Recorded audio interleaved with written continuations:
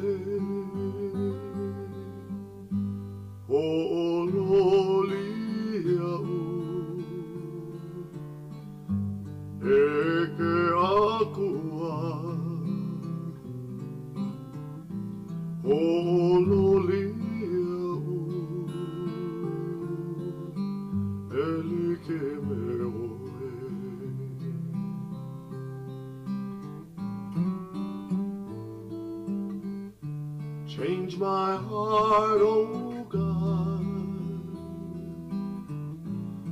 make it ever true. Change my heart, oh God, may I be like you. You are the potter, I am the clay. Mold me and make me.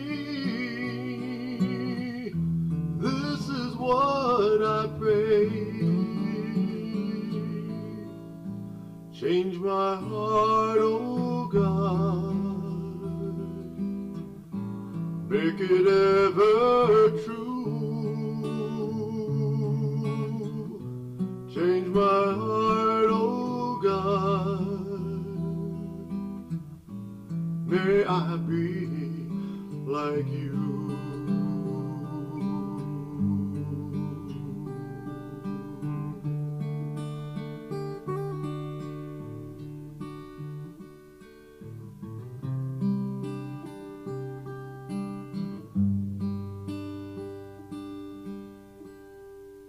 Aloha no kākou.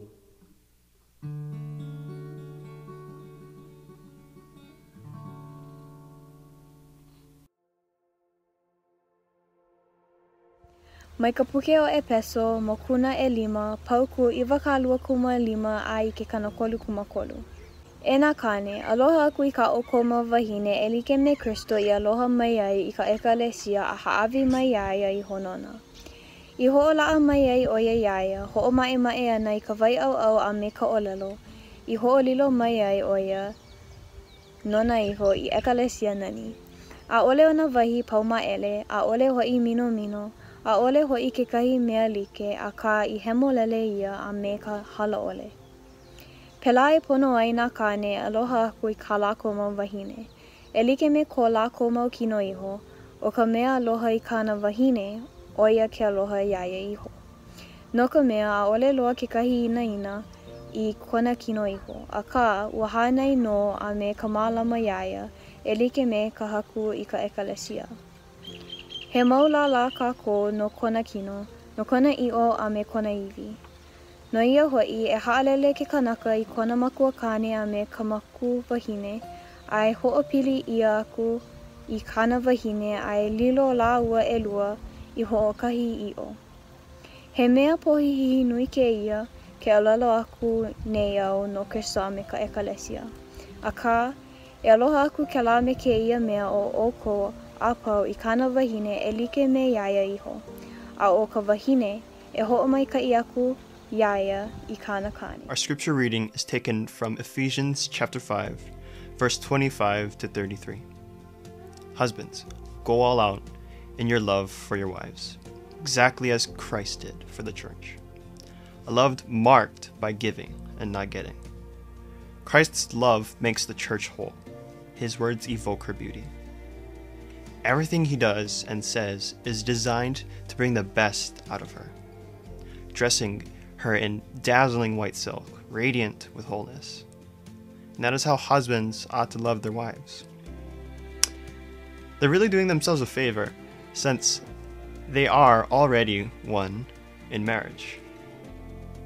No one abuses his own body, does he? No, he feeds and pampers it. That's how Christ treats us, the church, since we are a part of his body. And this is why a man leaves father and mother and cherishes his wife. No longer two, they become one flesh. This is a huge mystery, and I don't pretend to understand it all. What is clearest to me is the way Christ treats the church, and this provides a good picture of how each husband is to treat his wife, loving himself in loving her, and how each wife is to honor her husband. Aloha no kākou. Marriage is a sacred relationship that is purely God's design. When I'm asked to help a couple take the sacred vows of marriage, I share with them God's wisdom of what this blessed promise will achieve when they follow God together along this hallowed path.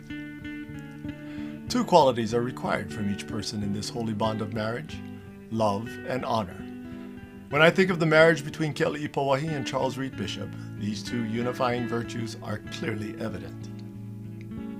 Mr. Bishop courted our princess with tender care and diligence, like a gardener gently tending to a rose. And our princess admired Mr. Bishop's integrity and chose him to be her husband. What kind of love did Mr. Bishop share with our princess?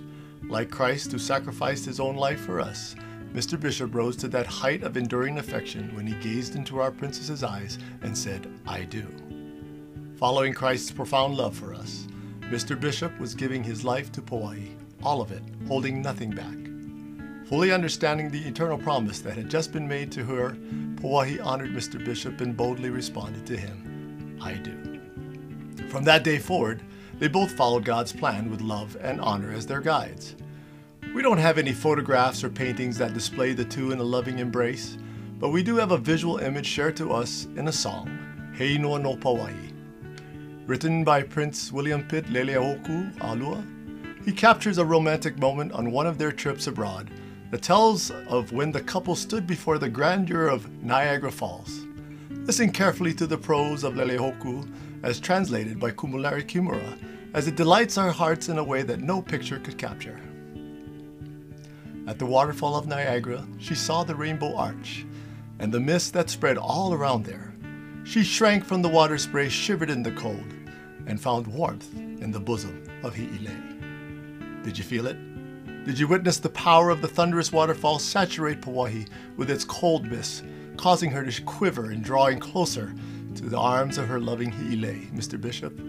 If you are able to imagine that love-soaked image, then remember it, because it describes what happens when God changes your heart and we begin to be more like Christ. Aloha no.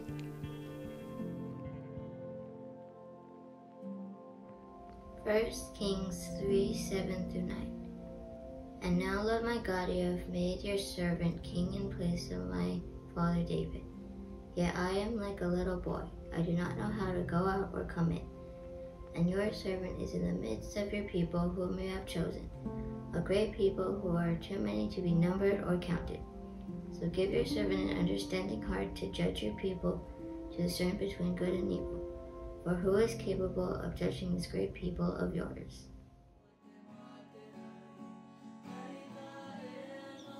Aloha. When King Solomon took over the throne after his father's death, he was only 15 years old.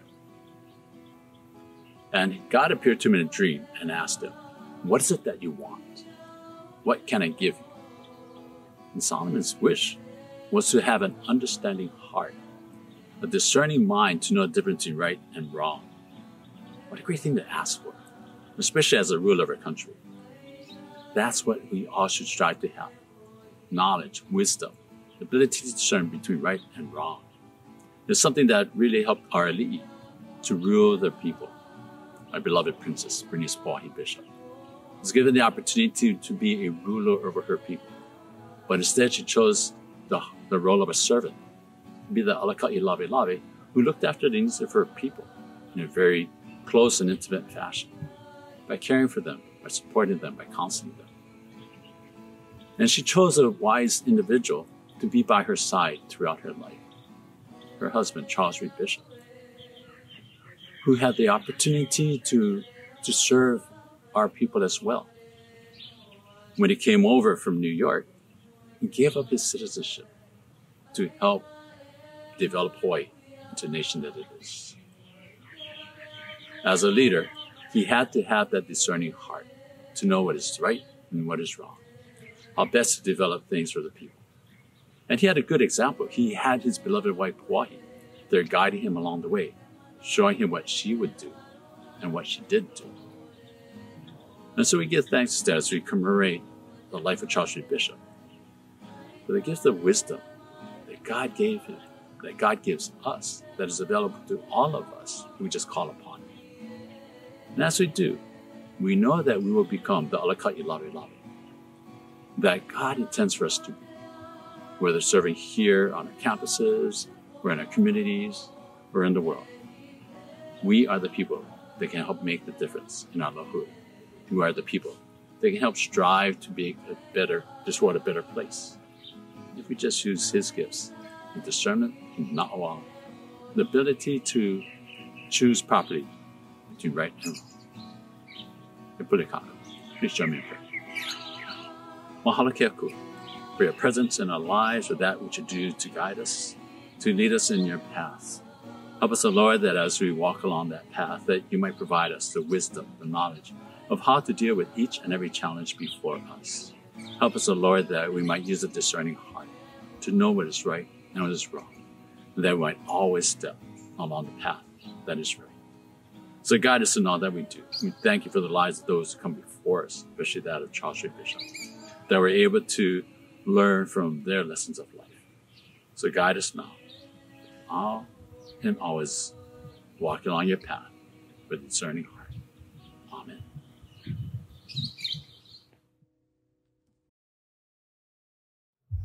Let the word of Christ dwell in you richly, teaching and admonishing one another in all wisdom, singing songs and hymns and spiritual songs with thankfulness in your hearts to God. And whatever you do, in word or deed, do everything in the name of Lord Jesus, giving thanks to God the Father through him.